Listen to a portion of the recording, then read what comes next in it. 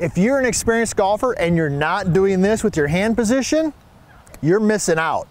I'm PGA teaching professional Todd Kolb, Director of Instruction for US Golf TV, and today I'm going to share with you a little secret that a really good coach would notice, but you might not have heard before, and it has to do with where we position our hands at the top of our backswing relative to where we're at in life. So let's dive right into it. So I've got my live view set up right here. So I love live view. I got it down the line. Okay, they got the new version out here so you can actually have it a little bit closer. But you'll notice on the screen I got this red line on there, right? Red line is basically just kind of above the ball and kind of goes through my shoulder. Now that's just a reference point. And what we're going to talk about here today is where our hands are at the top of the backswing relative to that red line. So I've got some, see how my hands are kind of below that red line? All right, you can see that. See how my hands are above that red line? Okay, not necessarily good or bad, but really based on where you're at. So let's talk about a younger golfer. If you watch golf on TV, the major players in the game, you're gonna see a variety, but you're gonna see a lot of them when they take the club to the top, their hands are kind of low. See how it's down here? Now when the hands are low, let me just go ahead and hit a shot. I got my live view set up.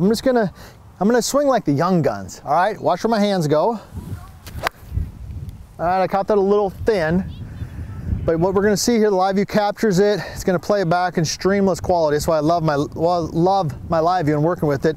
Okay, see where my hands went there. See how they were below the red line. Now, why is that important? Well, when the hands are low and around, okay, you've gotta have a lot of rotation in the golf swing to get the club back to where you want. And also the other thing too, a lot of golfers, as we get older, we don't have the same strength and flexibility that we had before.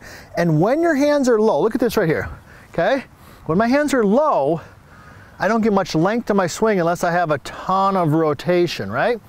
If I make the same length swing, but I move my hands higher, okay, that gives, look where the club's at there. So see how high it is up and off the ground versus there, see that? Not because my swing's longer, just because of my lead arm position. So if you're in what I like to call my experienced golfer, I don't consider anybody old anymore. I'm over 50, Nick's laughing at me because he's a young gun. But as you get older, you've got to modify your swing a little bit. So I want you to feel, well, let me just show you. Here we go. So let's talk about the experienced golfer. When you swing the club back, and I'm going to give you a tip and a drill to do this, I want you to feel like your hands work more here and they work higher. See that? Boom, let me just go ahead and hit one. I'm gonna swing them straight back and up. There it was, that was pretty solid. Hit a little bit off the toe. Here comes my live view, it's popping back up. Let's take a look at it, see what we get. There it goes. Okay, that was pretty good. It was just above the red line. I ideally would like to see it a little bit higher. Now, what is that gonna do for you? What's the benefit?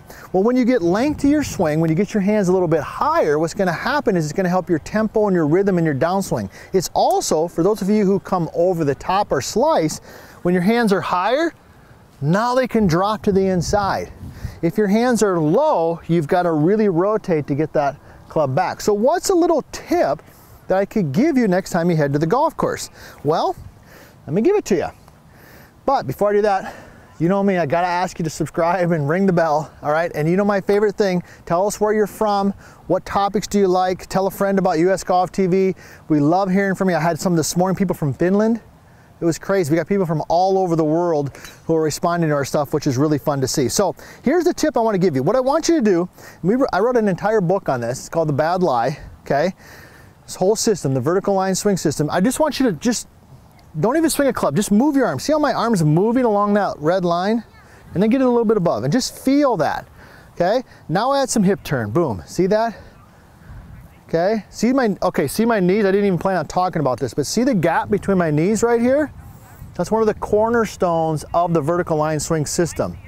And you'll see that in all the great players. Boom, there it is, see? So my arm swinging here, changing my knee flex, I'm gonna do a 3-setter, so here we go. There's 1, there's 2, there's 3. Now, I got the feel. Let's grab the club. Got my live view, let's recreate. Oh, that was the best one of the day, hands down. Let's take a look at it. Live view's loading it up.